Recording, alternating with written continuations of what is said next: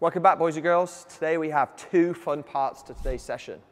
Now the first part is more of an aerobic session, more tending towards that 15-20 minute range, something which is going to be a bit more of a steadier pace rather than going out crazy and then dying off towards the end. The workout is as follows. You're going to start with 50 burpees. Once you've completed your 50 burpees, you're then going to go into 250 double unders. If you haven't got double unders, don't worry, we can easily substitute that to a single under, and then you're going to finish with an effort on the rower or the bike. If you have a rower in your space today, the guys are going to perform 2,000 meters.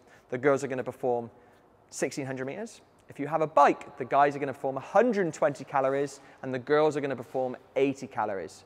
Like I said, this should take us around that 15 to 20 minutes. Should be a little bit more of an aerobic style piece where we control our breathing. Don't go out too fast and try and maintain that pace throughout that whole time frame. Now your extras, the accessories today, are you getting your hands on a bar and performing some back squats.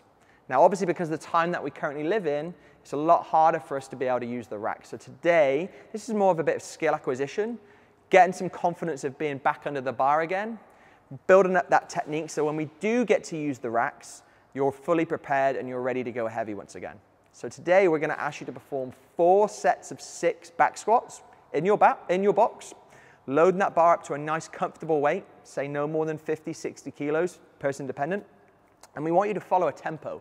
The tempo is going to be 3 seconds on the way down, a 1 second pause, holding those good strong positions at the bottom.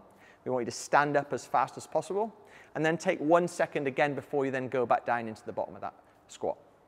It's a really great opportunity again to familiarize yourself with those movements which we haven't done regularly over the last year, and also build some confidence up so when we do get to put loads of weights on the side, you feel really confident, you feel great, and you're excited to go heavy.